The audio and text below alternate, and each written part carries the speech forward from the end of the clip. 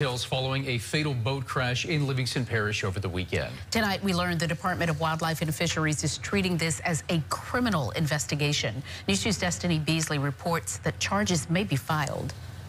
Ms. Michael Sylvia, investigators say that this could be a criminal investigation. Charges could be filed, and they're in the early stages, and they're still trying to figure out what caused the crash. Around 12:17 Sunday morning, Sergeant Randy Lanou with Louisiana Department of Wildlife and Fisheries says law enforcement responded to a devastating call. Took us 26 minutes to arrive on scene. He says when they arrived, they saw the aftermath of a fatal collision between a 25-foot Sea Fox boat and a 25-foot pontoon boat on Tickfaw River. The Sea Fox hit the pontoon boat, what we consider to be mid-vessel. It basically, lack of a better term, it T-boned it.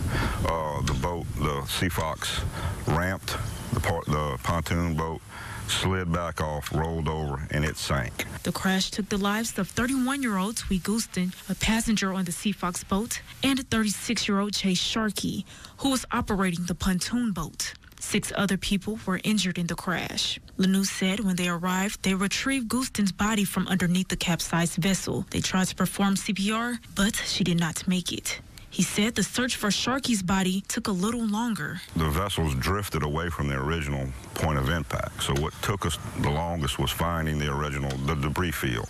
Once we located the debris field, we were able to find and retrieve Mr. Sharkey's body.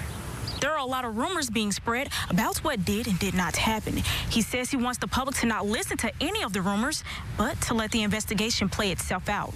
Lanou says both water vessels had running lights. Toxicology screenings were performed on Sharkey and the driver of the Sea Fox boat, who is still alive. Lanou is still waiting on those reports, saying it can take a couple of weeks. Just wait till the facts come out and officially come out. We're gonna find the truth. I promise you, I'm gonna find the truth. Sergeant Lanou said the agency is starting the process of interviewing witnesses. We'll continue to follow this story and give you updates as they become available. Sylvia.